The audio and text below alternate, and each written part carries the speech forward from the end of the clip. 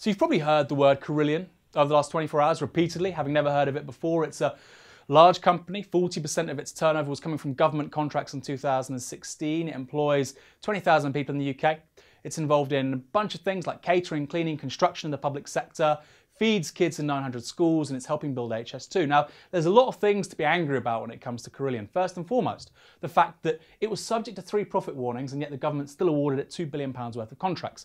Everybody knew the company was facing problems, which is why hedge funds now stand to gain more than £200 million from shorting the company's stock.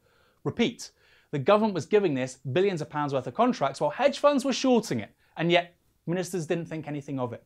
But perhaps even more galling than that is the fact that the company's CEO, one Philip Green, no, not him, was given a CBE for services to business in 2014. He was even advising the Prime Minister, guess what for?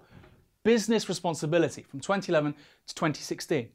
But even more galling than all of that, more galling than the hedge funds, the CBEs and the advising Prime Ministers, is the fact that Philip Green was one of 103 signatories in a letter on the front page of the Daily Telegraph ahead of the 2015 general election, imploring the electorate to vote for Cameron's Tories over Labour because of their economic competence and because of jobs and because of growth.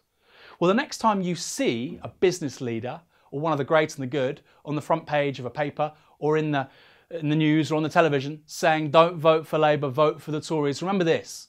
When they say competence, they mean keeping a rigged system.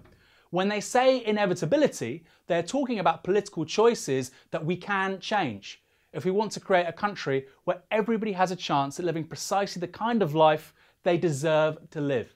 It can and will be different.